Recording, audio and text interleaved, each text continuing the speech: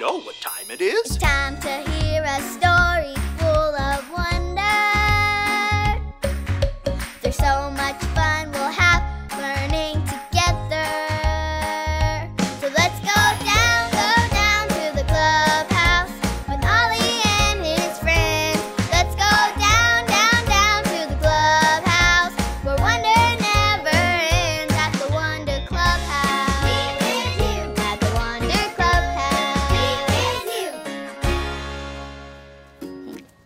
Oh, hi friends! It's me, Jackson. And this is our little red wagon. We have been having so much fun with it here in the clubhouse. My friend Zoe filled it with lots of books and took the wagon up and down the streets, sharing books from the wagon. This morning, I took my cuddly bear for a walk to visit my neighbors. And then I had a great idea. I decided to fill the wagon with lots of clothes for my bear. That way, wherever we go, I can have the perfect outfit for my bear. Like if it's raining, I can quickly put Bear in a raincoat. Or if we go to the pool, I could put Bear in a swimsuit. Or if the fire department needs help, Bear to the rescue! With everything in this little red wagon, Bear can do anything at any time. Ho! Ho! It's Ollie! Hello, Jackson. Ho! Ho! Is that a wagon with you? Yes, Ollie, I just love this wagon. I filled it with so many outfits for my bear, so we can always be ready to do anything. Your bear can do many things. It's true. But I know something you can always do. Listen to this. Just follow me through. Ho! Ho! Follow me through, follow me through, who? Ollie's got a Bible story for me and you. Or hands that can fix things. Oh, hola friends! I'm Luis the Handyman. I'm so happy to see you today. I'm fixing my friend's little red wagon. And just talking to God. Do you ever talk to God? Do you know what? That reminds me of a story. You want to help me build it? Great! Hammers up, little builders. Ready? Uno, dos, tres, hammer!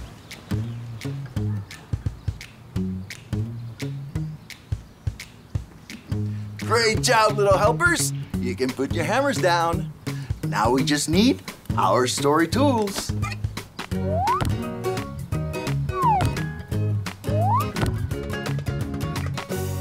Yep, we have everything we need. So, today's true story from the Bible begins with a woman named Hannah.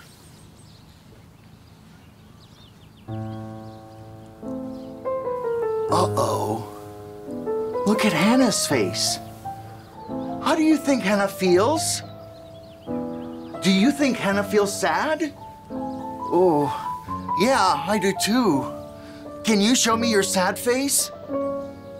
Oh, yeah. That's what a sad face looks like. Even though Hannah was sad, she knew she could pray and talk to God. Oh, look! What is Hannah doing now? Oh, I know. She's praying. Hannah is talking to God about why she's sad. Hannah knew she could pray and talk to God about anything.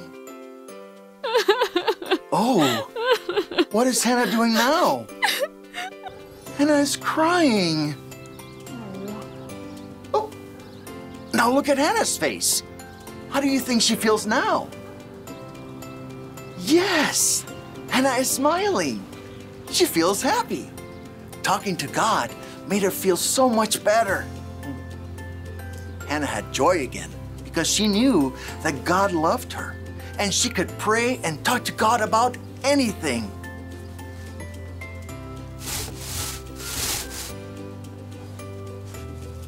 God loves you and God loves me. That means we can pray and talk to God about anything too.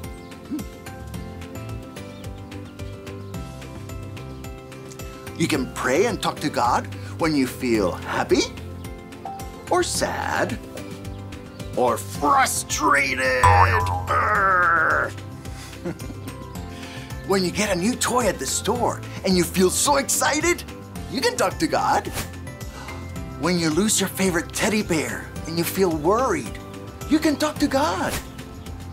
When you go to someplace new and you feel nervous and afraid, oh, you can talk to God. You can pray and talk to God anytime, anywhere, and about anything. Because God loves you. Hey there, Ollie. Tell me, who loves you? God loves me. Yes, it's true. Now let's hear it from you. Tell me, who loves you? God loves me. That's the truth, friends. Adios. So there's your story, and it's all true. You can pray to God any day and any time, too. Thanks, Ollie. Goodbye to you. Ho! Ho! Wow. Hannah talked to God when she was sad because she knew she could talk to God anytime, anywhere, and about anything. I think I got the story. Did you get it? If you did, say got it. Get it? Got it! Good. I don't need a special outfit to talk to God. I can talk to God anytime, anywhere, and about anything. You know what? I think I'm gonna cuddle with Bear Bear and talk to God. Bye.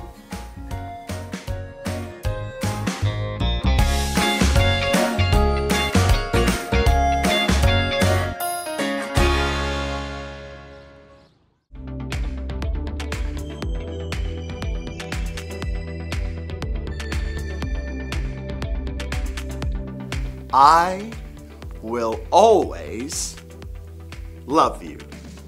Jeremiah 31:3.